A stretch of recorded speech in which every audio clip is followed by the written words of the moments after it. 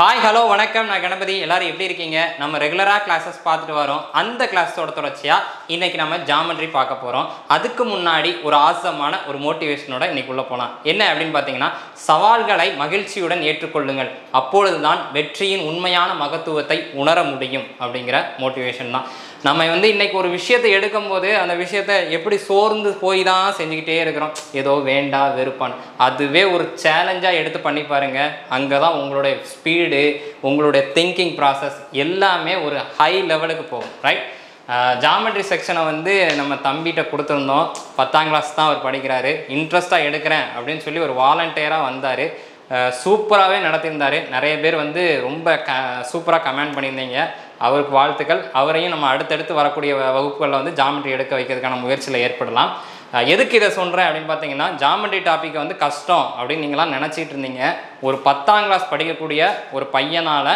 அந்த டாபிக்கை சால்வ் பண்ண முடியும்போது நாம நிறைய விஷயங்களை கடந்து வந்திருக்கோம் அப்ப நம்மளாலயும் நிச்சயமா அதை செய்ய முடியும் அப்படிங்கற அந்த ஒரே ஒரு நோக்கத்துக்காண்டி தான் வாங்க சால்வ் பண்ணலாம் ஃபர்ஸ்ட் பாருங்க in triangle PQR angle Q 90 degree PQ 8 cm and angle PRQ 45 cm find the length of QR பார்த்தோனே ஆன்சர் பண்ணிரலாம் இதுக்கு ஆன்சர் என்னவா இருக்கும் ஆப்ஷன் B தான் இருக்கும் எப்படி சார் டக்குன்னு சொல்லிட்டீங்க அப்படினு பாத்தீங்கன்னா சரி ஃபர்ஸ்ட் போடுங்க 90 டிகிரி வந்துட்டனாலே நமக்கு என்ன தெரியும் ரைட் ஆங்கிள் ட்ரையாங்கிள் அதாவது ஒரு ஆங்கிள் 90 டிகிரி அப்படினு இருந்துச்சுனாலே அது செங்கோண முக்கோணம் அப்படினு சொல்லலாம் ரைட்டா அப்ப ஃபர்ஸ்ட் போடுங்க இப்படி ஒரு ட்ரையாங்கிள் இருந்திருக்கு 90 டிகிரி சரியா எந்த இடம் இந்த பாயிண்ட் தான் Qங்கற பாயிண்ட் எனக்கு 90 டிகிரி அப்படினு சொல்லிட்டாங்க ரைட் அப்ப மிச்ச ரெண்டு பாயிண்ட் இருக்கு P Q R முடிஞ்சு போச்சா ரைட் இப்போ என்ன ஆயிடுச்சுன்னு பாத்தீங்கன்னா ஆங்கிள்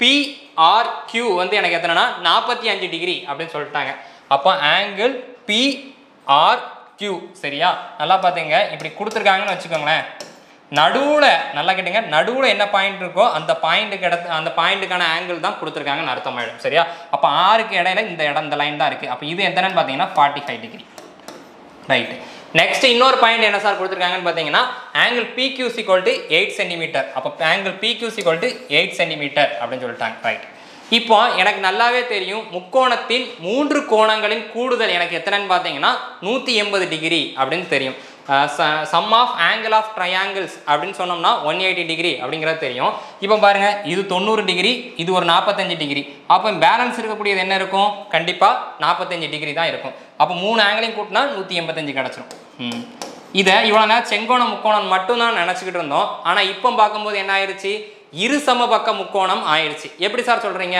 இரு சமபக்க முக்கோணத்துல ரெண்டு கோணங்களும் சமமா இருக்கும் ரெண்டு பக்கங்களோட அளவுகளும் சமமா இருக்கும் அப்படி பார்க்கறதுல ரெண்டு கோணங்கள் சமமா இருக்கு அப்படிங்கிற பட்சத்துல அப்ப என்ன ஆயிடுச்சுன்னு பாத்தீங்கன்னா எந்த ரெண்டு பக்கம் சார் சமம்னு பாத்தீங்கன்னா இந்த ரெண்டு கோடும் ஜாயிண்ட் ஆகிற இடம் தான் சமம் சரியா இந்த ரெண்டு கோடும் ஜாயிண்ட் ஆகிற இடம் தான் சரியா அப்போ இந்த இருசம முக்கோணத்துல என்ன ப்ராப்பர்ட்டி அப்படின்னு சொல்லியிருந்தோம்னா ரெண்டு கோணங்களும் சமமா இருக்கும் இரண்டு பக்கங்களும் சமமா இருக்கும் சொல்லியிருந்தோம் அப்ப இது 8னா இதுவும் 8 அப்படின்னு தெரிஞ்சு போச்சு அப்ப எனக்கு ஆன்சர் என்னன்னு பாத்தீங்கன்னா ஆப்ஷன் B தான் எனக்கு ஆன்சர் இந்த கணக்குக்கு ஆக்சுவலா ஒரு 3 செகண்ட்ஸே போதும் ரைட் நெக்ஸ்ட் சம் போலாம் அதுக்கு அடுத்து என்னன்னு பாத்தீங்கன்னா two circles touch each other externally at P AB is a direct common tangent to the two circle A and B are points of contact சரியா contact and angle PAP 40 degree the measure of angle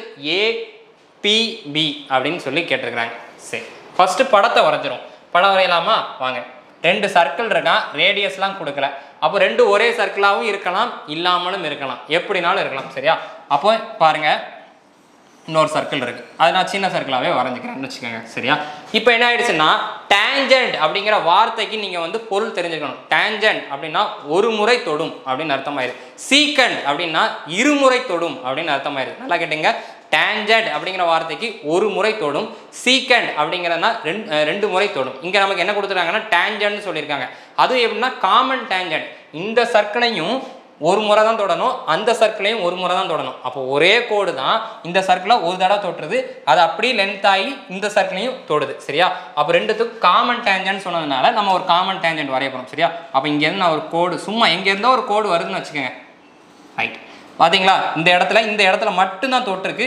அதே மாதிரி இங்கேயும் இந்த இடத்துல மட்டும் தான் தொட்டிருக்கு. வேற எங்கேயுமே நமக்கு தொடல. சரியா?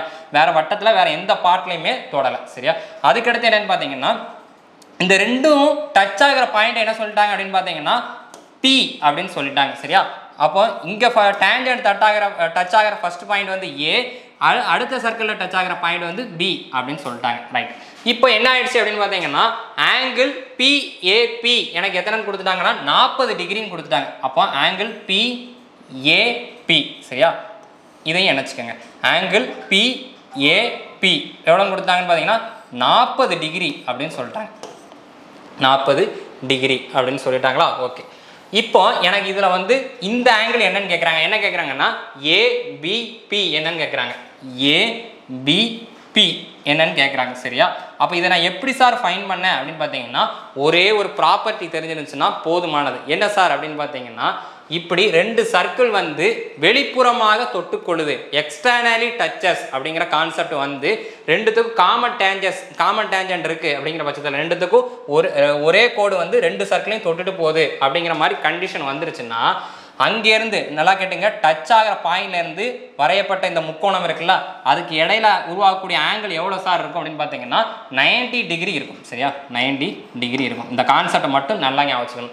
என்ன அப்படின்னு பார்த்தீங்கன்னா எக்ஸ்டர்னலி டச் ஆகுது அப்படின்னு சொல்லிடணும். அந்த டச் ஆகின பாயிண்ட்ல இருந்து டேஞ்சன்ட்டுக்கு ரெண்டு பக்கமும் கனெக்ட் பண்ணி ஒரு ட்ரையாங்கிள் ஃபார்ம் பண்ணியிருக்கோம் அப்படிங்கிற பட்சத்தில் அந்த இடையில கிரியேட் ஆகக்கூடிய ஆங்கிள் எத்தனைன்னு பார்த்தீங்கன்னா 90 டிகிரி. இப்போ நமக்கு தான் தெரியுமே ஒரு முக்கோணம். இப்போ இது ஒரு ஷேப் என்னது ஒரு முக்கோணத்தின் 3 பக்கங்களின் கூடுதல் எனக்கு என்ன அப்படின்னு பார்த்தீங்கன்னா 180. அப்போ என்னன்னா இது 90, இது 40. அப்போ இது என்ன இருக்கும் 50 இருக்க போகுது. அப்போ எனக்கு என்ன ஆன்சர்னா ஆங்கிள் APB எனக்கு என்னன்னு பார்த்தீங்கன்னா 50 டிகிரி அப்படிங்கிறது தான் எனக்கு சரியான ஆன்சர். ஆப்ஷன் A தான் எனக்கு சரியான ஆன்சர். இதுக்கு எத்தனை செகண்ட் சார் அப்படின்னு பார்த்தீங்கன்னா 10 செகண்ட்ஸ் போதும். அவ்வளோதான். Okay fine. ஜாமெட்ரி கஷ்டம் அப்படின்னு நீங்களாம் நினச்சிட்டு இருந்தீங்களா? இந்த கான்செப்ட் தெரிஞ்சதுன்னா அப்படியே அப்ளை பண்ண வேண்டியதுதான். சார் இதே மாதிரி வருமா? இதே மாதிரி தான் வரும், வேறு எதுவுமே கிடையாது. ஒரு குறிப்பிட்ட அளவு சம்மு தான் இருக்குது. அந்த குறிப்பிட்ட அளவு சம்மையும் பார்த்துட்டிங்கன்னா அதில் நம்பர்ஸ் மட்டும் மாறி வரப்போகுது, வேறு எதுவுமே கிடையாது. ரைட். அடுத்து பார்க்கலாம். The circumference of the two circle is 198 centimetre. இன்னொன்று எத்தனைன்னு பார்த்தீங்கன்னா 352 centimetre respectively. What is the difference between there radius? சரியா? என்ன சொல்கிறாங்கன்னு பார்த்தீங்கன்னா ரெண்டு வட்டம் இருக்கான். ரெண்டு வட்டத்தோட சுற்றளவு என்னன்னு கொடுத்துட்டாங்க. என்னன்னு பார்த்தீங்கன்னா ஒரு வட்டத்துக்கு 198 சென்டிமீட்டரும் இன்னொரு வட்டத்துக்கு 352 சென்டிமீட்டரும் இருக்கு. இப்போ இந்த ரெண்டு வட்டத்தோட ஆரங்களுக்கு இடையான வேறுபாடு கேட்குறாங்க. ரைட்டா? நமக்கு நார்மலாக சுற்றளவு கண்டுபிடிக்க ஃபார்முலா என்ன அப்படின்னு பார்த்தீங்கன்னா 2πr. சரியா? சுற்றளவு கண்டுபிடிக்க ஃபார்முலா பெரிமீட்டர் கண்டுபிடிக்கிறதுக்கு ஃபார்முலா என்னன்னு பார்த்தீங்கன்னா 2πr. அப்போ அந்த இப்போ இந்த என்னன்னா இந்த சர்க்கிள் ரேடியஸ் கிடையான வேறுபாடு தான் கேட்குறாங்க. இங்கே ரெண்டு விதமான ரேடியஸ் வரப்போகுது. ஏன்னா ஒரு சர்க்கிளுக்கு 198 சென்டிமீட்டர் சுற்றளவு, இன்னொரு சர்க்கிளுக்கு 352 சென்டிமீட்டர். அப்போ என்னன்னா ரேடியஸ் வித்தியாசமாக தானே இருக்கும். அப்போ என்னன்னு பார்த்தீங்கன்னா சுற்றளவுகளுக்கு இடையான வித்தியாசத்தை பாருங்க. 2πr1 minus 2πr2. சரியா? 2πr2க்கான வித்தியாசம் தான் என்னன்னு பார்த்தலாம். ஈக்குவல் டு என்னன்னு பார்த்தீங்கன்னா 2πr1 என்னது பெரிய சர்க்கிளுக்கான சுற்றளவுன்னு வச்சுக்கோங்க. அப்போ 352. 2πr2 அப்படின்னா சின்ன சர்க்கிளுக்கான சுற்றளவுன்னு வச்சுக்கோங்க. அப்போ ரெண்டுத்தையும் கழிச்சோம்னா எனக்கு என்ன சார் அப்படின்னு பார்த்தீங்கன்னா 154. 352 இருந்து 198 போச்சுன்னா, ஏன்னா ஃபார்முலாவில் அப்படி தானே போட்டிருக்கேன். அப்போ என்னன்னு பார்த்தீங்கன்னா 154 அப்படின்னு போச்சு. ரெண்டு பக்கமும் 2π காமனாக இருக்கா? அப்போ 2 × 22/7 காமனாக எடுத்துட்டேன். சரியா? 2π காமனாக எடுத்தோம்னா 2πன்னு இருந்திருக்கும். சரியா? அப்போ என்னன்னு பார்த்தீங்கன்னா R1 மைனஸ் R2 அப்படிதான் இருந்திருக்கும்.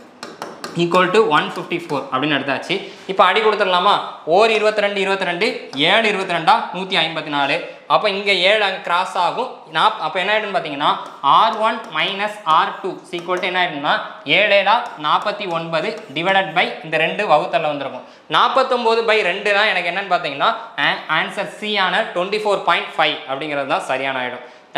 நீங்கள் யோசிக்கலாம் எப்படி சார் இதை போட்டோம் அப்படின்னு பார்த்தீங்கன்னா தேவையே இல்லாமல் நமக்கு சுற்றளவு கொடுக்க வேண்டிய அவசியம் கிடையாது. இல்லை ஒரு சுற்றளவு கொடுத்துருக்காங்கன்னு பட்சத்தில் அதை வச்சு தான் நம்ம ரேடியஸ் கண்டுபிடிக்க முடியும். ஆனால் இங்கே பார்த்தீங்கன்னா ரேடியஸ்க்கு கிடையாது டிஃபரன்ஸ் கேட்கும்போது ரெண்டு ரேடியஸை கழிக்கிற மாதிரி நாமளே ஃபார்முலாவில் மாற்றிக்கிட்டோம், வேறு எதுவுமே இல்லை. சரியா? நெக்ஸ்ட் சம் பார்க்கலாம். அடுத்து 9th சம் என்ன அப்படின்னு பார்த்தீங்கன்னா the length and breadth of a rectangle are increased by 8% and 5% respectively. By how much percentage will the area of the rectangle increase? ஆக்சுவலாக இது பார்த்தீங்கன்னா ஒரு பெர்சன்டேஜில் தான் இந்த டாப்பிக்கில் வந்து சம்மு வந்திருக்கணும். ஆனால் இது வந்து பார்த்தீங்கன்னா சில ஷிஃப்ட்டில் வந்து ஜாமெட்ரி கொஷினாக சொல்லி இதை சூஸ் பண்ணி எடுத்துருக்குறாங்க. அதனால தான் இந்த ஜாமெட்ரி டாப்பிக்கில் இது வந்திருக்கு. சரியா, நல்லா பாருங்கள். இன்க்ரீஸ் ஆகி டிக்ரீஸ் ஆகுது, இல்லைனா டிக்ரீஸ் ஆகி இன்க்ரீஸ் ஆகுது, இந்த மாதிரி இன்க்ரீஸ் ஆகுது, டிக்ரீஸ் ஆகுது, என்னன்னாலும் ஆகிட்டு போகுது. சரியா, அப்படி வந்துருச்சுனாலே ஒரு ஃபார்முலா இருக்குன்னு சொல்லியிருக்கிறேன். சரிங்களா, அது என்னன்னு பார்த்தீங்கன்னா plus R minus x plus R minus Y plus R minus XY divided by 100. இந்த ஃபார்முலாவில் போட்டிங்கன்னா ஆன்சர் கிடச்சிரும்.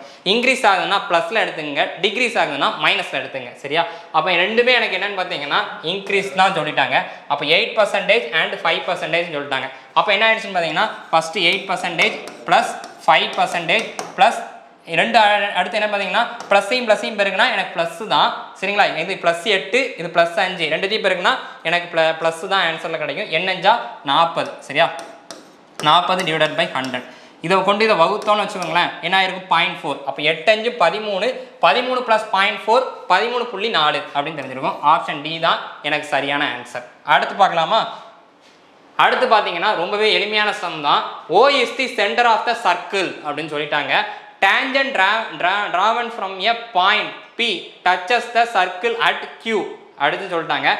If PQ is equal to 24 cm, OQ is equal to 10 cm, then what is the value of என்ன சொல்லிட்டாங்கன்னா OP அப்படின்னு சொல்லிட்டாங்க. என்னன்னு பார்த்தீங்கன்னா ரெண்டு சர்க்கிள்லாம் சொல்லல, ஒரே சர்க்கிள் தான். டேஞ்சன்ட்னா என்ன சொல்லியிருக்கேன், ஒரு முறை தொட்டு போகும்னு சொல்லியிருக்கேன். எங்கேருந்தோ ஒரு பாயிண்ட் வருது, அந்த ஸ்டார்டிங் பாயிண்ட்டை நான் பீன்னு வச்சுக்கிறேன். தொடுத பாயிண்ட்டை வந்து நான் என்னென்னு வச்சுக்கிறேன்னு பார்த்தீங்கன்னா இந்த இடத்துல தொடுதுன்னு வச்சுக்கோங்க.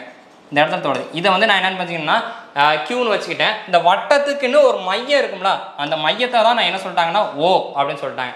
இப்போ பாருங்க, எனக்கு என்ன சொல்லிட்டாங்கன்னு பார்த்தீங்கன்னா PQ எனக்கு எவ்வளோன்னு சொல்லிட்டாங்க. இங்கே இருந்து நல்லா கேட்டுங்க, இங்கேருந்து இங்கே வரைக்கும் எனக்கு என்ன சொல்லிட்டாங்கன்னு பார்த்தீங்கன்னா 24 சென்டிமீட்டர் அப்படின்னு சொல்லிட்டாங்க.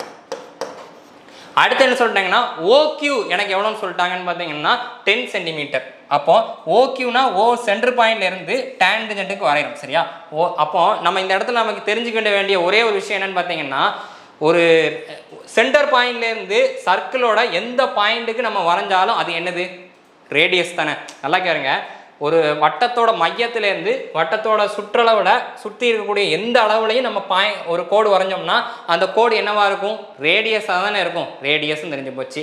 இன்னொரு விஷயம் நீங்கள் தெரிஞ்சுக்கணும், என்னன்னு பார்த்தீங்கன்னா ஒரு டேஞ்சன்ட், ஒரு தொடுகோடு இருக்குல்ல, டேஞ்சன்ட்டுங்கிறது தொடுகோடு. ஒரு தொடுகோடும் ஒரு ரேடியஸும் எப்படி இருக்குன்னு பார்த்தீங்கன்னா 90 டிகிரியில் இருக்கும். இந்த கான்செப்டை தெரிஞ்சு வச்சுருந்தீங்கன்னா இந்த சம்மை எளிமையாக அப்ரோச் பண்ணிடலாம். ஒரு தொடுகோடும் ஒரு ரேடியஸும் எப்படி இருக்குன்னு பார்த்தீங்கன்னா 90 டிகிரியில் இருக்கும். ஒரு தொடுகோடுக்கும் ஒரு ரேடியஸ்க்கும் இடைப்பட்ட ஆங்கிள் என்னன்னு பார்த்தீங்கன்னா 90 டிகிரி. அப்போ என்னன்னு பார்த்தீங்கன்னா 90 டிகிரி அப்படின்னு தெரிஞ்சு போச்சு. அப்போ இது என்ன தெரிஞ்சு போச்சு, ரைட் ஆங்கிள் ட்ரையாங்கிள் தெரிஞ்சு போச்சு. இப்போ கணக்கில் என்ன கேட்குறாங்கன்னா OP தான் கேட்குறாங்க. அப்போ ரைட் ஆங்கிள் ட்ரையாங்கிள் கான்செப்டை எடுத்துட வேண்டியதான். அப்போ என்னன்னு பார்த்தீங்கன்னா OQ எனக்கு எவ்வளோ கொடுத்துட்டாங்கன்னு பார்த்தீங்கன்னா 10 அப்படின்னு கொடுத்துட்டாங்க. 10 சென்டிமீட்டர் அப்படின்னு சொல்லிட்டாங்க. சரியா, அதாவது ரேடியஸ் தான் எனக்கு எவ்வளோ 10 சென்டிமீட்டர் அப்படின்னு சொல்லிட்டாங்க. இப்போ என்னன்னு பார்த்தீங்கன்னா எனக்கு ரைட் ஆங்கிள் ட்ரையாங்கிள் தெரிஞ்சு போச்சு. ரைட் ஆங்கிள் ட்ரையாங்கிள்னா எனக்கு என்ன தெரியும், ரெண்டு சைடையும் ஸ்கொயர் பண்ணி கூட்டி அது வந்து இந்த மூணாவது சைடுக்கு சமமாக இருக்கும்னு தெரியும். அப்போ அதுக்கு ரூட் எடுத்துட்டோம்னா எனக்கு கிடச்சிடும். சரியா, பிதாகரஸ் தேற்றம் சொல்லுவாங்கல்ல, அதுதான். அப்போ பண்ணிடலாமா? அப்போ ரெண்டு சைடையும் ஸ்கொயர் பண்ணி கூட்டி ரூட் எடுத்துடலாமா? அப்போ என்னன்னு பார்த்தீங்கன்னா 24 ஸ்கொயர் எனக்கு என்ன இருக்குன்னு பார்த்தீங்கன்னா 576. 10 ஸ்கொயர் எனக்கு என்னன்னு பார்த்தீங்கன்னா 100. ரெண்டுத்தையும் கூட்டினோம்னா 676. 676க்கு ரூட் எடுத்தோன்னு பார்த்தீங்கன்னா 26. சரியா, அப்போ ஆன்சர் எனக்கு என்னன்னு பார்த்தீங்கன்னா 26. இந்த இடம் இந்த லென்த் எவ்வளோ இருக்குன்னு பார்த்தீங்கன்னா 26 அப்படிங்கிறது தான் எனக்கு சரியாக இருக்கும். சரியா, ரைட். இன்னைக்கு வந்து ஒரு 5 சம் வந்து நம்ம பார்த்துருந்தோம். ரொம்பவே முக்கியமான விஷயம் டேஞ்சன்ட் கான்செப்ட் சொல்லியிருந்தேன், காமன் டேஞ்சன்ட் கான்செப்டும் சொல்லியிருந்தேன். இந்த ரெண்டு விஷயங்களும் தெரிஞ்சிருந்தால் இந்த மாதிரி இதுலேருந்து கேட்கக்கூடிய எத்தனை சம் கேட்டாலும் உங்களால் செய்ய முடியும். ஒரு டேஞ்சன்ட் ஒரு ரேடியஸை 90 டிகிரியில், ஒரு டேஞ்சன்ட்டுக்கு ஒரு ரேடியஸ்க்கு உள்ள ஆங்கிள் வந்து என்னதுன்னா 90 டிகிரி அப்படிங்கிறத மட்டும் தெரிஞ்சுக்கிட்டிங்கன்னா இந்த கடைசி சம்மை வந்து உங்களால் எளிமையாக அப்ரோச் பண்ண முடியும். மாணவர்கள் அனைவரும் மத்திய மற்றும் மாநில அரசு பணியினை பெறுவதற்கு தென்காசி ஆகாஷ் ஃப்ரெண்ட்ஸ் IAS அகாடமியின் அன்பான வாழ்த்துக்கள். நன்றி, வணக்கம்.